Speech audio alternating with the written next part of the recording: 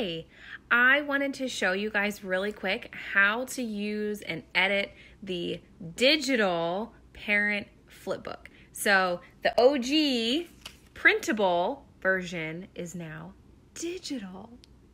Just like any other digital resource, you're going to download the PDF instructions from TPT, and then you will make the copy file to your computer, and this is what you're going to see, and this is how you will edit it.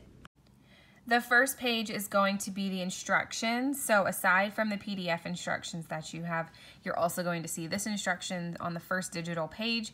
There will be a how-to video, which is actually this video will be here. So you'll find that video on your copy of the digital parent flipbook. Then you're also going to find all of your different tabs and the cover of the tabs. So let's take a look at how to edit this. First, you can edit any part of this digital resource except for the colored backgrounds. So the colors that I have chosen here are the colors that the only colors you're going to be able to use currently. You can change the font, you can change the size of the font, you can edit what it says. You can move, there's a couple other icons over here on the side that you can change out to put on the cover, and I'm gonna add some more so you have more than 3. And then you have all of those options, the tab options that were on the front page here. I've added them to the side so you can just move them over to the tab, and I'll show you how to do that as well.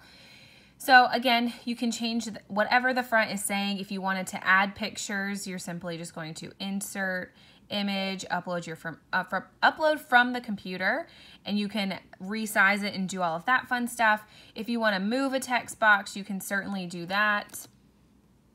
When it comes to the tabs, what you're going to need to do is determine what each of your tabs is going to say. Now you do in your digital download from TPT, along with the instructions, you have the printable sample of, I think it's this one, yeah. You have the printable samples so you can see what I put inside of my parent flipbook. Now with digital learning, yours might look a little differently because teaching is a little different right now, and that's okay.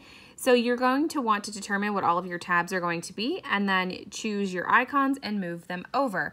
I do recommend doing this first only because when you do this first, so let's say you want to do transportation as your first tab, and I want to change this to transportation. It's hard to type and look around my phone at the same time. So you have transportation there. So then you can select it, copy it, and then if you want it to be in the same exact spot on the next slide, then you would just copy it onto that page. Now let's say you want to put this down here. We're just going to leave it right there. I want it to show up on all of the slides, so I just copied it with Command C or Control C if you're on a PC. And then you'll just Command V or Control V to paste it. You can also right-click paste as well on each page. It's just much faster if you know the keyboard shortcuts onto each one if you wanted to do it that way. That way, when you come back to each slide, all of these tabs are already done. You don't have to keep redoing them. So if you wanted to, you could delete all of these from here. Do your cover page here, and then just copy this whole section, right? The whole section. There we go. And copy and paste that onto each one, and then just delete the top tabs as you're going through it. So you could certainly do that if you wanted to. Let me put that back. Okay, when it comes to editing the text here, you will just edit it. You can change the font, change the color, change the size.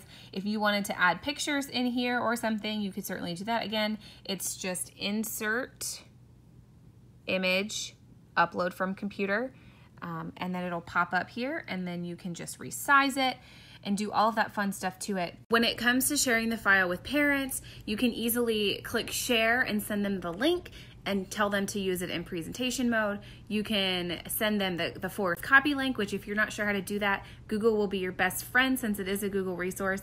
If you do a quick Google search, it'll surely tell you how to do that. Or you can also just click share and type all of their email addresses in it and send it straight to them.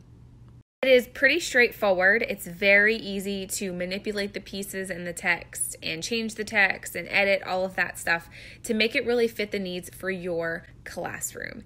I would love to see your digital parent flipbook, so please tag me on social media if you do share it so that I can see your classroom creation in use and ready to go for the new school year.